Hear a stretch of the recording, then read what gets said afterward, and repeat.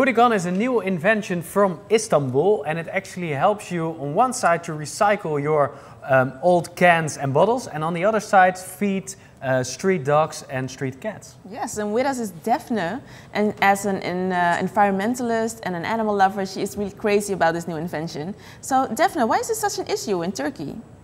Well, we have 550 dogs and cats that lives in Istanbul in the streets. And there is no good culture in recycling. Well, I think I know the approximation of the dogs and cats that lives in streets. It's 34% for dogs and 46% for cats. Wow, but how is this invention then really going to work for that?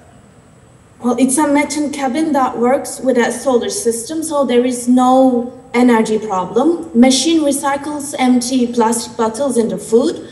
This way it serves both for pollution and the hunger for dogs and cats.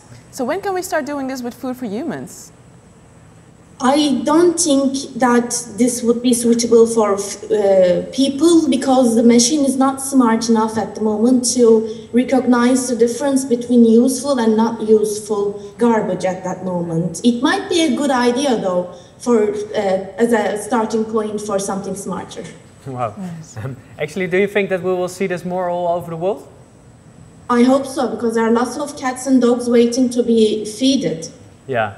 Well, I'm really curious to see this invention in real life.